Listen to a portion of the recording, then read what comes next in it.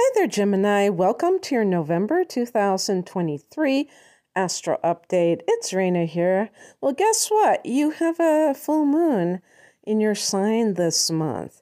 So, during the Sagittarius season, it's always going to be that way, but sometimes it's in December and not November. So, there you go.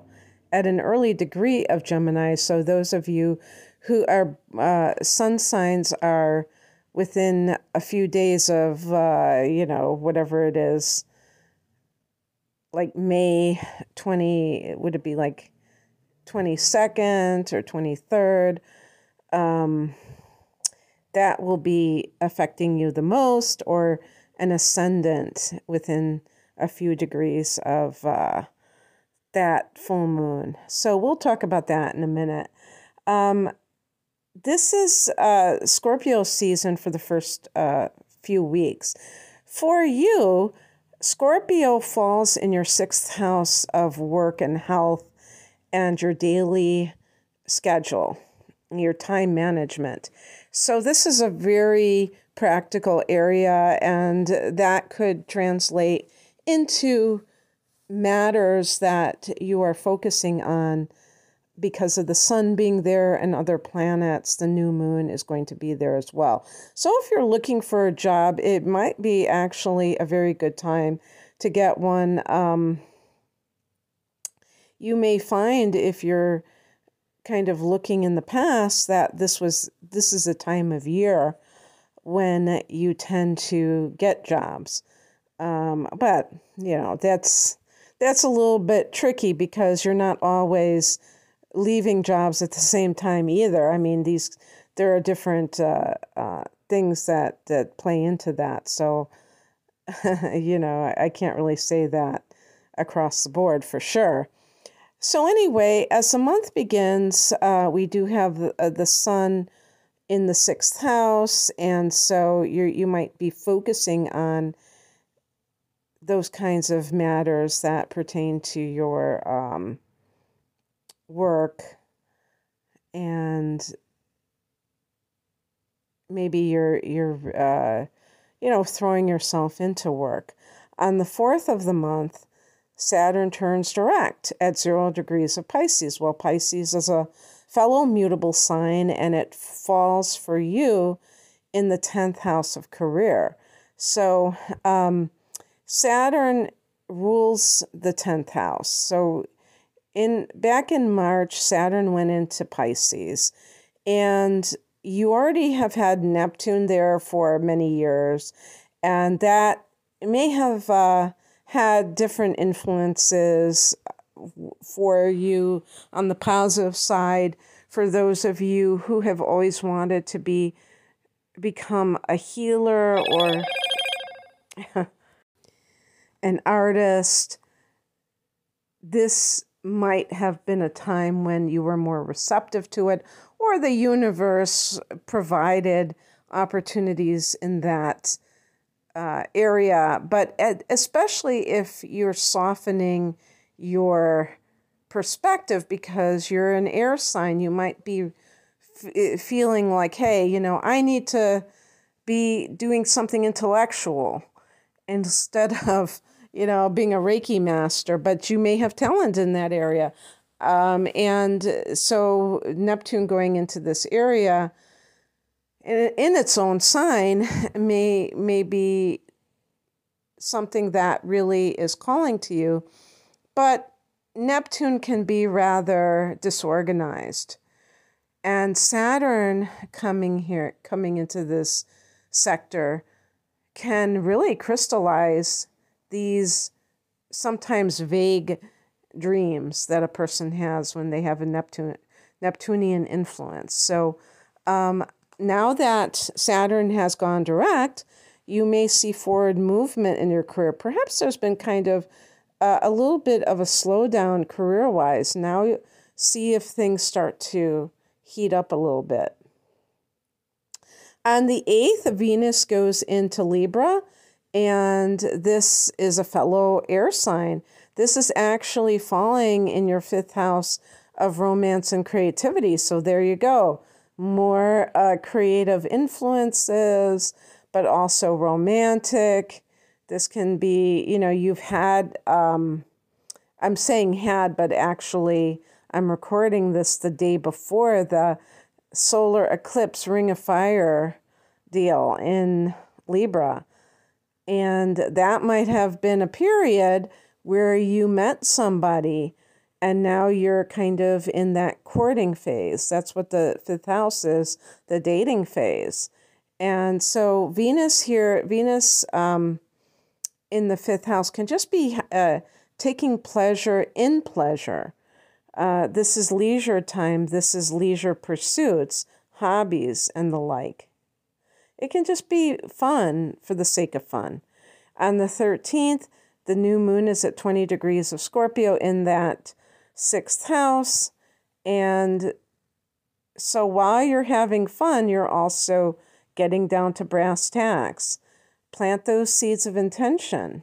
You had a lunar eclipse here back in May. Maybe something left your life in a dramatic way, and now it cleared the field for you to, start anew in some way that has to do with your work that you're doing,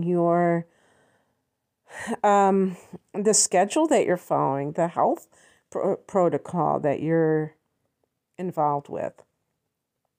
On the 22nd, the sun goes into Sagittarius, my sun sign, your opposite sign, the seventh house for you in astrology.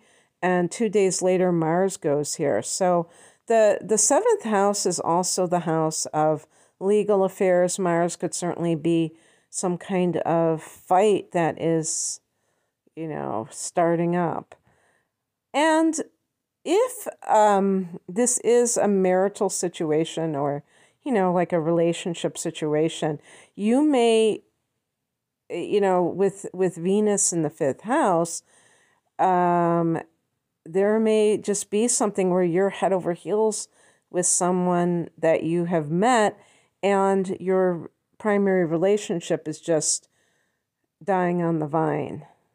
So you may be feeling that sense of irritability with that person. Don't pick fights so that you can have an excuse to leave the relationship. It's much better to leave with integrity than trying to create some kind of a crisis and then maybe, it makes the other person look bad. There's no need to kind of, get ugly, but it may indicate that there is some kind of legal thing already in the works, because back in, I believe it was early June, you had a full moon here, and that might have been the end of a relationship, the end of a marriage, and now it's like, putting it into final motion with some kind of legal battle that has to take place. On the 27th, the full moon is at 4 degrees of Gemini in your sign. And this is a time of letting go. It can sometimes be insight that you gain into your independence. At every full moon, the sun is opposing it. So the sun is in that seventh house, and it's shining a light on the relationship or your history of relationships. And the full moon is kind of like illuminating your own piece in that. Like, how do you fit into that paradigm? Maybe for some Gemini people, you have been giving too much of yourself in relationships. I would say especially if you might have, if you're Sun in Gemini, you may have inner planets in Cancer or even Taurus on the other side of Gemini. And you tend to be the kind of person that bends over backwards to the point of maybe codependency. And in those cases, it's easy to blame the other person for taking advantage of you. But you have to go back to the self. How did I feature into this. Remember that you had Mars in your sign for 7 whole months, starting in August of 2022, going all the way until March of 2023. And so this could have been a time when you were fighting to really become yourself. Mars in the first house can be very feisty. This is the house that it rules through the sign of Aries. So there might have been that Aries. You might have, developed a backbone if you have not had one. Aries, Gemini is a masculine sign, but you're a mutable sign. And so you're very flexible. And you're also very freedom loving. So it's easy for you to kind of like give in and then kind of like, I was going to say slither away. I don't mean slither. I mean kind of like make your getaway because you don't want to be fully possessed or anything like that by someone. But in the process, what can happen is there can be this sense of you maybe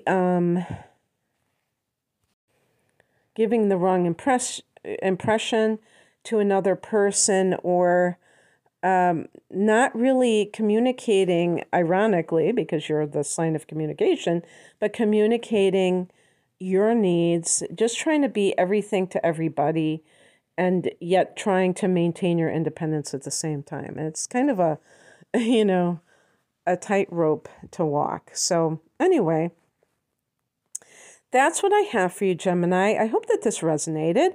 If you would like a private reading, the link is below. Take care. Bye.